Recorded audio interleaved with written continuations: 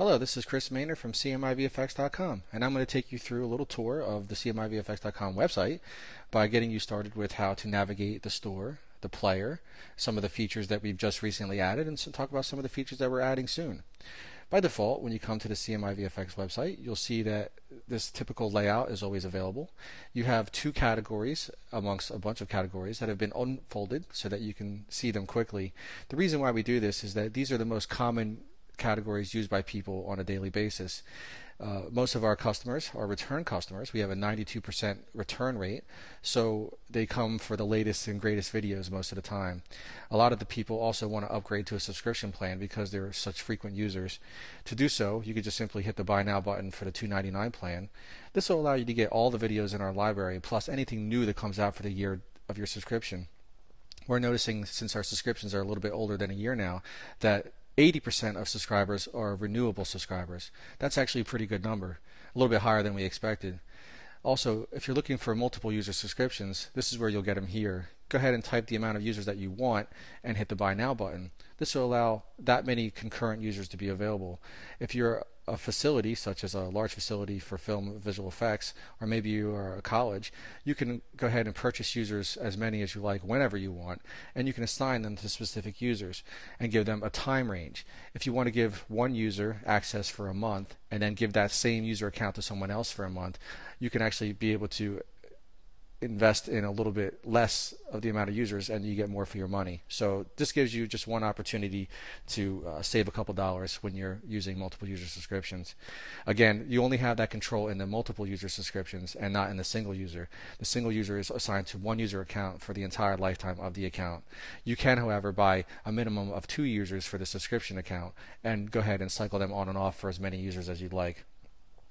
Now, some of the navigation controls, you'll notice we have a little helpful hints section down here. This helpful hints section was designed to help you navigate the store as well as possible, and the entire store was built in HTML5, and it was the only thing like it of its kind when we first started a year ago. And you'll notice that we've accomplished quite a bit since then, and we're growing exponentially. Now, we have an entire back-end system where we control your user accounts and information and statistics that we can't actually show you or give you access to. But we can show you some of this stuff that you have available to you by taking you through a registration process. The very first thing that you'll need to know, though, is when you're navigating the store, you might want to look at some of the products before you even register. And that's fine. We suggest that you go ahead and take a look at everything we have, and then you can register, or you can register first. Either way, it doesn't really matter. It's free to register. So what you might want to do to navigate the store a little bit more quickly is you can go ahead and use the O, C, U, and D commands. Now, these are hotkeys on your keyboard. By hitting the O hotkey, it unfolds everything inside of our library. So that's like an open command. And by hitting the C key, you actually close everything up to help organize your scene a little bit. If I select one of these items, and I can cycle down by hitting the D hotkey on the keyboard, allowing you to navigate quickly through the different categories. Alternatively, you can hit the U key to go up a category. And you can always just select one by hitting the selection option and scrolling to it to see a little bit better. Now, many of our videos can be purchased a la carte, meaning one at a time. But sometimes when you click on an object, it'll have other objects inside of it. So if I, let's say,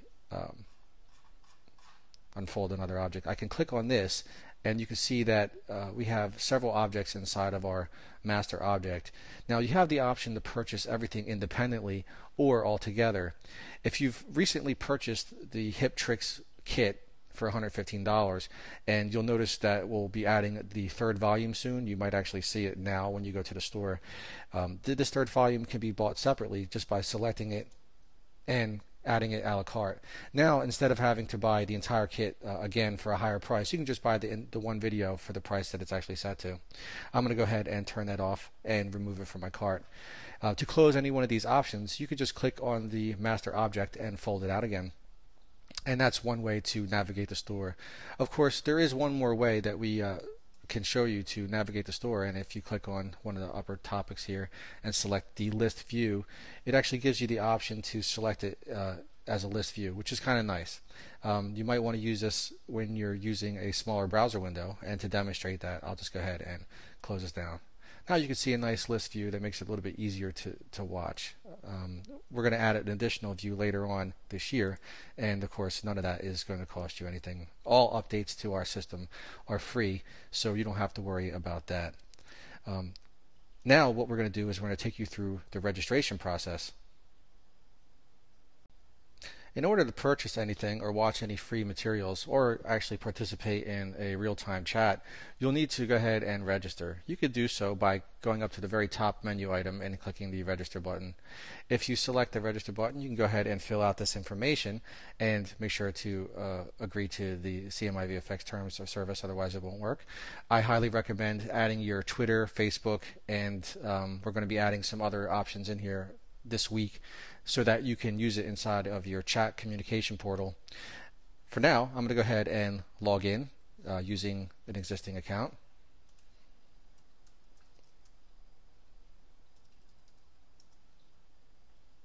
And you can see that I have an additional menu bar. You don't have to worry about this. This will not be available to you.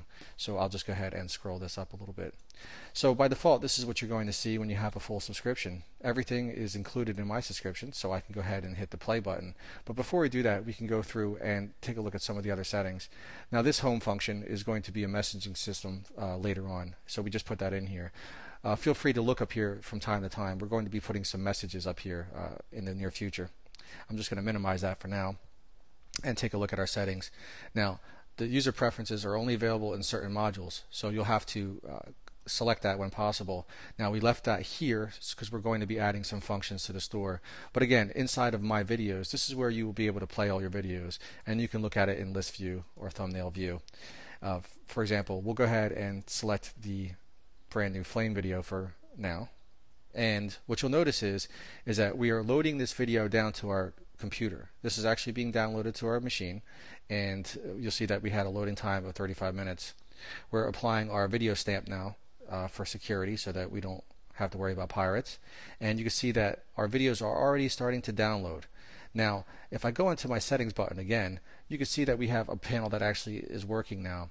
We can adjust the usability from here. We can go ahead and select the UI transparency to remove some of the user interface in case it's too bright or you don't like it.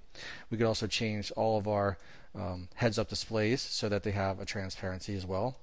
We have the auto hide function. This is available when you want to hide all the controls when you're in the middle of playing. I turn that off. And we also have a quality slider. What this does is it actually allows you to load the lower resolution for areas who have slow bandwidth. We will be adding a higher resolution as well, but we've noticed that for the most part a lot of people are still struggling with the current bandwidths around the world. Now the autoplay, this is a function, so if you turn this on, it'll automatically play when you change the time period. I like to go ahead and turn this off just to leave it at the defaults. So we'll go ahead and turn that off for now. And we'll take a look at some of the things down here. We have the play button, we have our maximize, minimize, we have our new chat button, and we have our chapter bookmarks. So let's go ahead and take a look at the play function first. We'll go ahead and hit play. And you'll see that the time code is represented. And I'm going to go ahead and just slide this forward because I don't want the volume to affect our recording. You can see that we have a complete time control system here.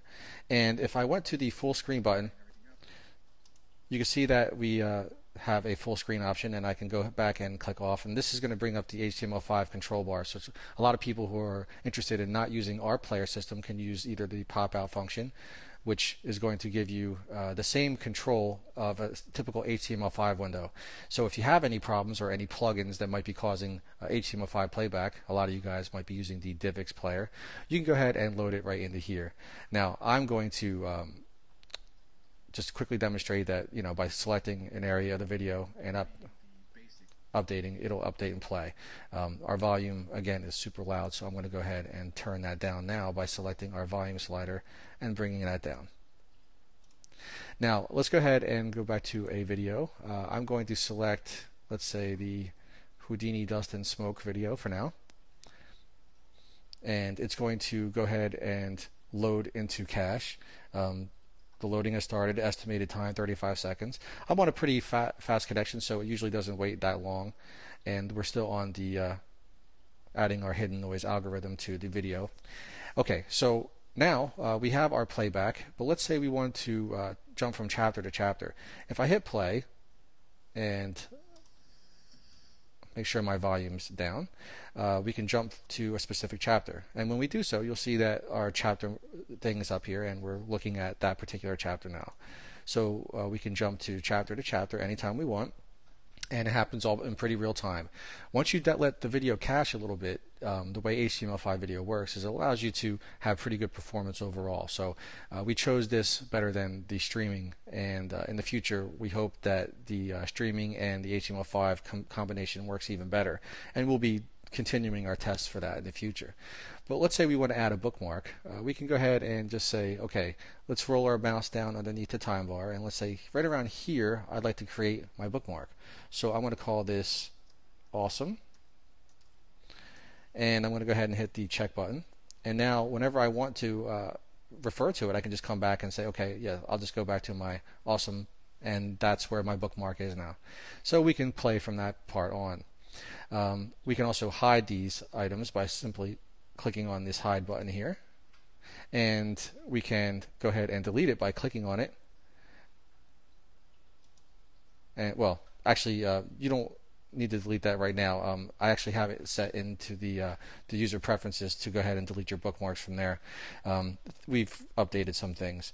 Also, if you want to go ahead into the chat system, you can go ahead and continue to talk about different items in real time now. So all these chats will happen. If there's other people talking to you, you can go ahead and type it in real time. For example, this is demo. I'm testing the chat system. I can go ahead and post new, and now it's been updated. Go to the last post, and you can see that this is available. Now, we are updating this all week. We're going to be having some new information popping up in here, so you're going to see some changes. If you have any bugs in the system, we encourage you to hit the Contact Us button here, and what that'll let you do is it'll bring you to a bug report system, and you go ahead and type in a short bug and the long bug and hit submit, and it'll go into our bug system available to us, located here. Now, there aren't any bugs in the system today because we've already cleared them out, but I thought you might want to see that. Now, the next thing we could do is you could take a look at your personal stats. This is all the different stats that I've looked at. That's for me. You guys have your own. Inside your profile, you might want to update some information. I put my additional information in here and my avatar. Make sure that you update your avatar, because that'll let you guys have a face when our chat system goes into full effect. Now, you can use our current chat system, but we'll have a full-fledged chat system and job board shortly. We're working on that right now. So you could also refer to our news, and whenever we have some announcements, we post them down here in our Twitter account. And you can go ahead and also type in your email address that you have registered if you've ever forgotten your username. This is a new function as of today. So I hope that you guys have enjoyed this quick little tour. We have a bunch of new features coming. Every single day we are working on something, and I hope to announce our new real-time chat system shortly. It's been a long time coming, but we want to make sure that we were able to let you guys trade files back and forth, chat in real time, and also maybe invoke some VNC screen sharing. And yes, that's true. We've already done some research on the topic, and we have an HTML5 beta working, so we're very interested in showing you guys that as soon as possible. In the meantime, I'm going to be sending out some email blasts to you guys so that you guys have the latest information and you guys can test for us. It's very important that you guys help us so that we can help you. And of course, if you have any requests for training, go ahead and fire it all over. You can put it into the Contact Us section, or you can just simply send it to info@cmiVFX.com. Thanks again, and it was great talking to you.